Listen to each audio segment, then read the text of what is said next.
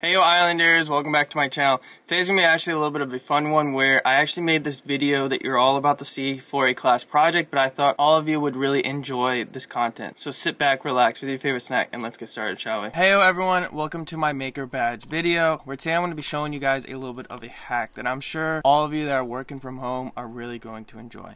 And it includes, we're going to take this Raspberry Pi, we're going to connect it to our main Wi-Fi. So whatever your cable company, whatever Wi-Fi your cable company is providing, you're going to connect it to this one. Then we're going to take this Ethernet cord, connect it to here, and then connect it to the router, where essentially this Raspberry Pi 4 is going to give this router a new network, which expands your network. What are you going to need for this project? You're going to need a Raspberry Pi 4, a Cat 6, and a router, as well as a power cord for your router, a power cord for your Raspberry Pi, an HDMI cord for your Raspberry Pi, a mouse for your Raspberry Pi, and a keyboard for your Raspberry Pi. There are a lot of Raspberry Pis out on the market. There are all sorts of different models. The newest model, Raspberry Pi 4, is the one that I recommend. Reason being, it can provide a gigabyte of network through its Ethernet cord. Alright, where other Raspberry Pis can't do that. As well as the speed that the Raspberry Pi has is something that you're going to really need because of how a lot of your networks probably have 5G. Raspberry Pi 4 supports that. Not only does it provide it through its Ethernet port, but it also is able to accept 5G. So, I'm going to get this thing all hooked up to my screen, and I'll show all of you the steps you need to take in order to take this simple Raspberry Pi and turn it into a network pass-through. So let's get started, shall we? Hey everyone, so I have a Raspberry Pi up on the screen. Now, there are plenty of videos out on YouTube about how to actually get your Raspberry Pi up and going. Today's not going to be one of those videos. There's plenty of videos that will explain it a lot better than I can. Today the main focus is just getting your Raspberry Pi to work as a Wi-Fi gate so that you can actually continue to work remotely from home as comfortable as possible. So the very first thing we're going to do is actually open up a terminal. And what a terminal is remember when you're watching a TV show or a movie and you see someone hacking into a computer and it's that big black screen? That is a terminal, and that is what we're going to be working with today. We're just going to click that button. So this is the button right here to open up a terminal in Raspberry Pi. Click that, it's going to give you the screen.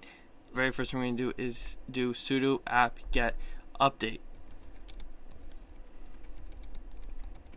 Alright, now I'm going to hit enter. Don't worry, you don't have to be pausing this video.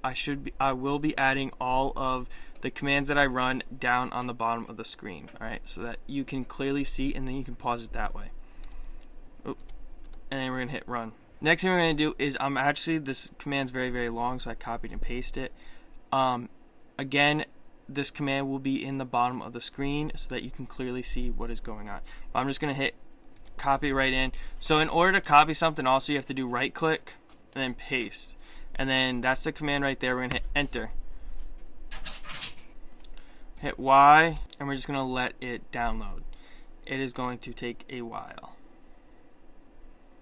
so I'm gonna be doing a little bit of a high speed through this portion. I'll see all of you at the other end. So we have the installation package all installed and it's ready to go. To actually start up all those installations and get it into the system, you have to do a reboot, and that is exactly what we're going to do.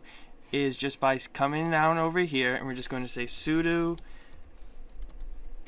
reboot. Alright, and then as soon as I do that, everything's going to close down. So I'm just going to hit enter now, and I'll see all of you as soon as this thing boots up, which will be probably milliseconds for you. Alright, so the system is up and going, and the very first thing we're going to actually do is we're going to take our you're going to take your Cat 6 wire, or Ethernet cord. I recommend Cat 6 because of the speed, but you can really use any Ethernet cord you want. And we're going to actually take this and connect one end from our Raspberry Pi, and the other end you're going to connect it to really any computer that has an Ethernet port. You can connect it up to this if you want, to your router, but I don't recommend that just because of you really want something that you can gauge the Wi-Fi on. So I'm going to connect that up real quick. Again, this is just for us to start calibrating all of the systems within the Raspberry Pi, which actually really isn't that much. but you should be seeing up in this corner right here a little circle. That means that the program is working. The installation that we just had done is actually working. Now the way that this is actually working is that we essentially created two wireless networks inside of our Raspberry Pi. One, which is this one, which should be hooked up to your main network, and that is the one that is pulling the Wi-Fi. The other one is a network that is going to be pushing out the Wi-Fi. Now you do not, now some tutorials say delete this Wi-Fi. Don't delete that because you're going to lose speed. And there's really no need to delete that because you're not creating another wireless network through the Raspberry Pi. So therefore the Raspberry Pi is not actually producing the wireless network. We're having the router do that. So it is completely possible to actually do it the way that I'm doing it.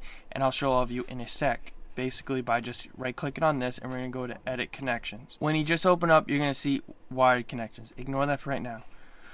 We're going to hit add Ethernet bridge, create. You can name it whatever you want. I'm just going to leave it how it is. And we're going to go to the IPv4 settings, and we're going to change this to share to other computers. Alright, and we're going to go to the IPv6, shared to other computers. Now hit save, come up to here,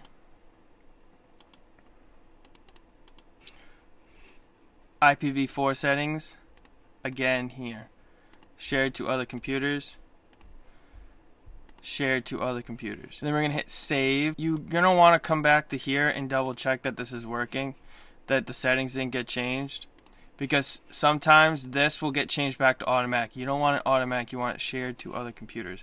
And then once you hit save, you can actually take your Raspberry Pi and connect it to your router. But I'm going to show you one more thing, because all these routers as well as the modems that are inside of your computer have a maintenance code within it, and I'm going to show all of you how to do that, because you really do want to set up some sort of maintenance schedule for your Raspberry Pi. And really what this one, it's going to be a very simple maintenance file. Essentially all we're going to be doing is just saying once a week we want a reboot. So we're going to come over to programming, Thani, and then we're going to actually, so what we're going to want to do is we're going to want to import datetime, the datetime library, and then we're going to import the OS library. Alright, now this is all within Python, and Python's pretty simple to understand, but again I'm going to walk you through. Very first thing we're going to say day, actually we're going to change this variable to day, equals date time dot today.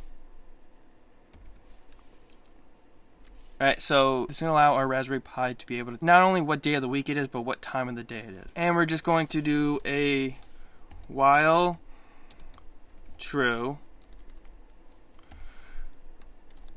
and we're going to say if day dot weekday equals, now I want it to be set up on to be updating every Friday.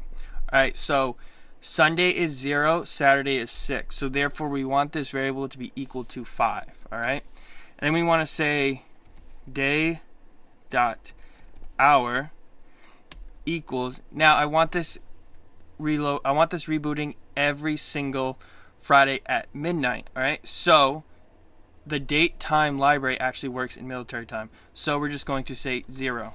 Alright, and then we're actually, I forgot one thing, my bad. Say and right there, and we're going to say another and right there, and we're going to say day dot minute, minute, equals 0. Alright, now we're just going to then hit enter, and we're going to say os.system. The OS library has a method inside of it called system.